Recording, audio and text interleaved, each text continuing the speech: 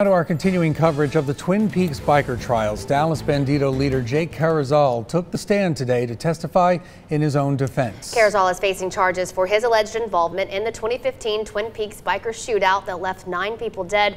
Channel 6 News reporter Imani Payne joins us now live from the courthouse. Imani, what did Carrizal have to say?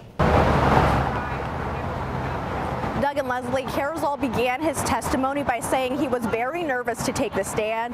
By the end of the day, he was in tears as he explained what it means to be a Bandido and what exactly happened at Twin Peaks leading up to the shootout.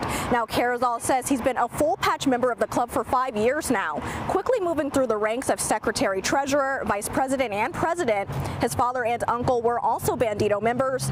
Carrizal struck down claims that the Bandidos are a criminal organization, saying multiple times that they are professional, expected to be a man of their word, and do not condone violence, and says that getting thrust into the national spotlight with this trial has been difficult.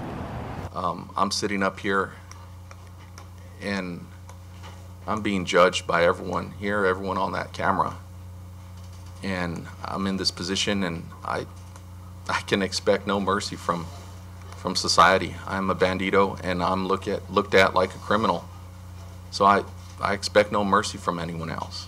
35. He went on to say that there's nothing anyone could do to make him turn his back on the Bandido organization, admitting that he broke his bond conditions several times just to communicate with his bike brothers. And coming up tonight at 6, you'll hear Carrizal replay the moments he says he was ambushed by the Cossacks and how he broke down when he learned his father had been shot. For now, we're live in Waco. Imani Payne, Channel 6 News. All right, thanks, Imani.